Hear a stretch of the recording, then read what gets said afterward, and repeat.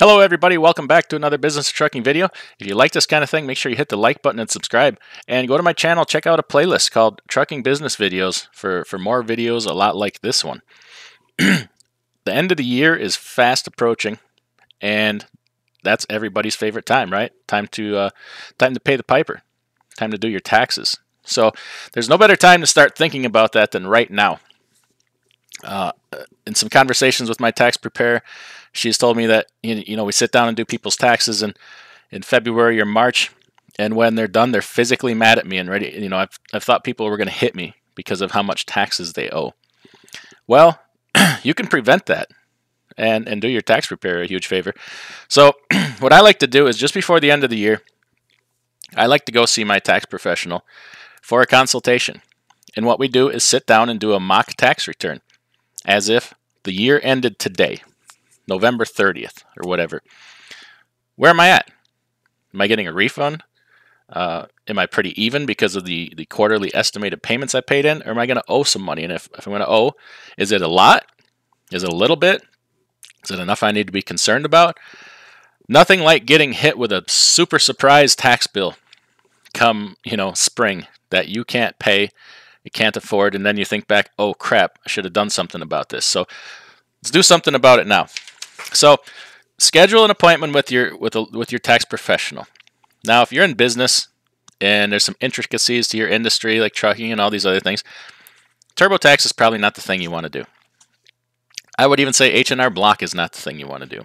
You never know the level of experience or professionalism or do they have specific knowledge of the trucking industry, right? You want a tax professional, CPA, tax attorney, something like that along those lines that has specific knowledge of the trucking industry or whatever else you happen to be involved in. So anyway, I have an appointment for next week, and here's what I'm going to take with me. I keep a spreadsheet all year. One page right here. I printed it out. It's got my listed expenses on here, my total income for the year so far, and then it totals my expenses, and it gives me my net profit. So I'm going to take this because that tells them the big story.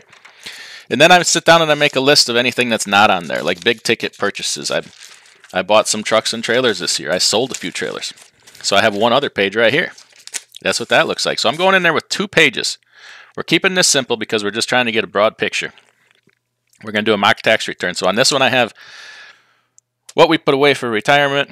I have those pieces of equipment. And some other business things that I have and other income are all on here. And that pretty much tells the whole story. So we're going to keep it simple and do that.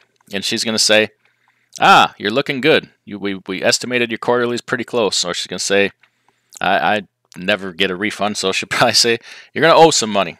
They're going to say, how much? Maybe it's 1,000. Hopefully it's not 50,000. But if it is, the good news is we got 30 days here that I can do something about it. So what can we do about it? If we get the news, hey, we got a big tax bill coming. Well, let's do this the smart way, right? If it's not a lot of money, I'll pay it.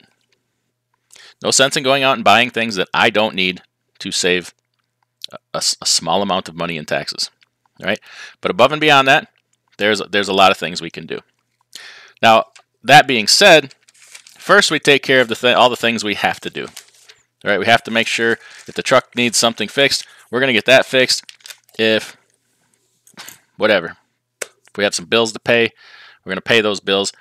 We're just saying, hey, I have everything I need and I still owe a bunch of money. My favorite thing to do, first off, is if you're self-employed, and especially if you have a spouse or even if you don't, you are eligible to put away a ton of money in retirement accounts these days. Now, if you go back, I have a video explaining most of the different types of retirement accounts, the ups and downs, the tax treatment each one of them get. So decide which is right for you. Maybe talk to your tax person and say, hey, I'm thinking about putting $10,000 in a SEP or maxing out my Roth or doing solo 401k. Right? They can help you decide which one's right for you. They're for the purpose you're trying to achieve. Now, by doing this first, before you go out and buy Chrome or whatever else it is, you get to save taxes and keep the money. That's the best of both worlds. An HSA? Are you eligible for an HSA? Oh my gosh, that's the best tax treatment you can possibly get on anything. Max out an HSA, health savings account. Now, if you're the type of person that says, I ain't investing money, I don't believe in everything's going to crash, I'm going to lose all my money. Well, you don't have to invest the money. You can open an account at wherever, Schwab, Fidelity, Vanguard, and if you're putting $10,000 in there, put the $10,000 in there, leave it in cash. Don't invest it. It just has to be in the account. It doesn't have to be in the market. Put it in a money market account, leave it in there right in the cash equivalent, whatever. So that argument doesn't really hold water. Okay. After that, there's a lot more things you can do depending on who you're working with and where you're at. If you're leased onto a company, or if you're the big boss, maybe you could go to your company and say, hey, could you just hold a couple paychecks for a few weeks? Or maybe you could hold off billing a few customers. What I'm getting at is you could defer a little bit of income. Now, if you're a corporation, it's a little different. I'm just talking about your average sole proprietor on cash accounting. If you're on accrual, some of this may be different, but we're just talking about the concept here. Have you made sure that in these papers you gave your tax person, have you remembered everything? Did you remember your per diem expenses as an owner-operator? You can deduct your per diem expenses that a company driver possibly cannot. What about vehicle mileages? Last year, my tax deduction for my vehicle mileages was $5,400. That's worth keeping track of, right? That saved me probably $1,500 in taxes. Keep a log in your vehicles. All kinds of things like that. Do you have a home office? Do you rent a storage shed and you keep tires and all kinds of things in it, right? So after that, maybe you can pre-buy some things. Are you going to need tires in March? Might as well buy them now. If you have a tax situation, you could take the expense this year and put the tires on next year. I'm not a big fan of buying things that you don't need just for the sake of buying them and saving taxes. It's just not sound financial strategy. Prepay. Can you prepay your insurance policy through say if your policy expires in August of next year, you're already buying into the policy. Could you just prepay it off for the rest of that time period? Take the deduction this year. We can worry about next year and always employ some strategies earlier in the year to save on next year's taxes. Do you have certain dues or fees that you pay, and monthly expenses that you pay regularly for your business that you could prepay or settle up on? That's another way strategy here you could save some taxes on. Maybe it's time to reevaluate your equipment. Have you been hemming and hawing for the last 3-4 months about, should I buy a truck? Should I replace my truck? Should I not? Do I need a different trailer? Do I need to put a new unit on my reefer unit? Do I need to put a new running gear under my trailer? I know I'm kind of feeling like my transmission's going out. I might need one in a few months. Do it now, because those aren't things that you're not going to need. If you know you need them, and you can derive an additional benefit from it, in addition to getting the new transmission you need, you get the tax deduction for this year instead of next year.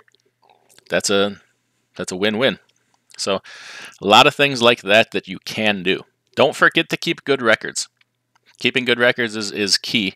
I have some older videos on kind of my record keeping system for trucking. If I was to ever get audited, it's all right there. It's simple. It's going to make it go smooth and easy. I like to have paper copies of everything, receipts, print them out. Don't forget anything. It all adds up at the beginning of the year. If you're on YouTube all the time and you have channel memberships or you give people super chats, go to your Google email and print the receipts out for consulting, for education. It's legit. If you're learning something from my channel or somebody else's channel and you happen to leave them a super thanks or a super chat or belong to a channel membership, that's a legitimate business expense. You're getting an education and in a certain fashion. I do consulting. It's a consulting fee also. So be really thorough. It's only to your benefit.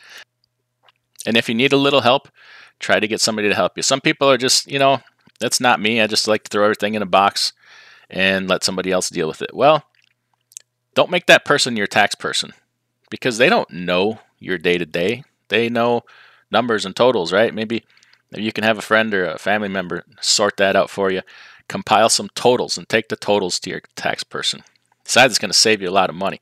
Is it cheaper to pay your kid or your wife $20 an hour to sit there and do it, or your tax preparer $150 an hour to sit there and do it?